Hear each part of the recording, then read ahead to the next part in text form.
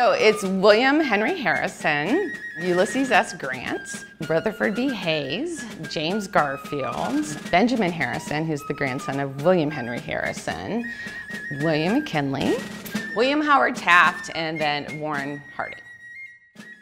So it's about the 8 Ohio presidents, and it focuses a little bit on their lives and also pulls in some things about their wives.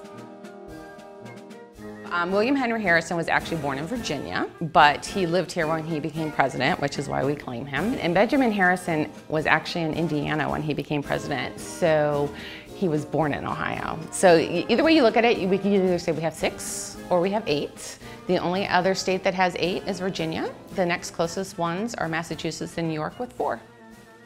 There's some things that everybody knows about the presidents, but then there's other things that they don't know. 5 of them were in the Civil War.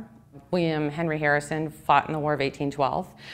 William Henry Harrison was also the first president to die in office, so they had to figure out how to deal with the funeral. So one of my favorite kind of quirky things in this exhibit is in the segment that showcases William Henry Harrison's history, there is a pink and white teapot that was made in England to help advertise his campaign for president. So before the time of like political buttons, there were teapots, there were cups, there were mugs. In this one, you'll see etched in the glass is a little illustration of a log cabin and cider, like a barrel of cider. But what you'll also see are what look to be like volcanic formations of mountains and also like palm trees. So it's very clear that the person who created this teapot had never seen Ohio. It's interesting that the first actual campaigning happened with William Henry Harrison, which was the first Ohio president, and then it just kind of snowballed from there. Something else that people will see are lanterns, and it's because during a lot of presidential campaigns, especially during the mid-1800s and late 1800s, you would see evening parades instead of what you would see today as like political rallies during the day. In this particular case, people carried lanterns with them to light their way as they campaigned for their favorite candidate.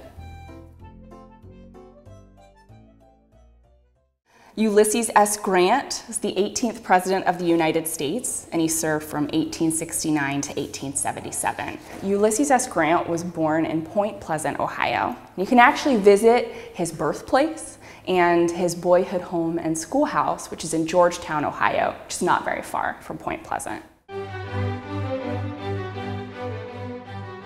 Rutherford B. Hayes was our 19th president, and he served from 1877 to 1881, right after Ulysses S. Grant. Rutherford B. Hayes and his wife started the first Easter egg roll on the White House lawn. The Hayes have really unusual presidential china because it was designed by Mrs. Hayes and an artist, and it's completely different than anything you would ever see. So people will see an oyster plate that is quite unusual.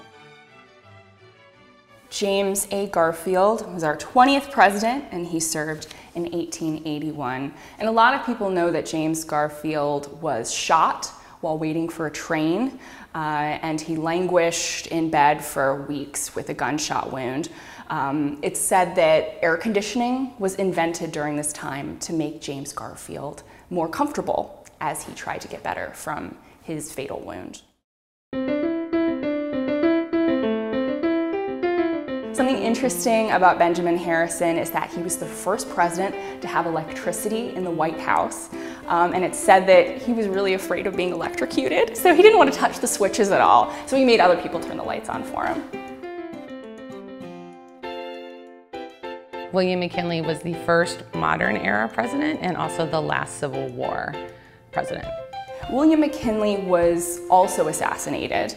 It's said that our modern Secret Service comes out of the experiences that McKinley and also Garfield had by being assassinated in the public.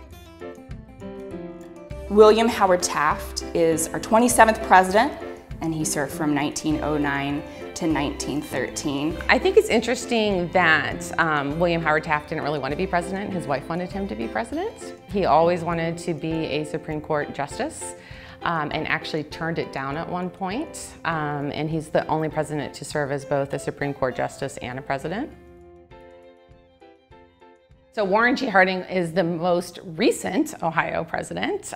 He died while in office. He had a massive heart attack when he was in San Francisco. So he's the last one that was from Ohio. It has been 100 years since we've had an Ohio president.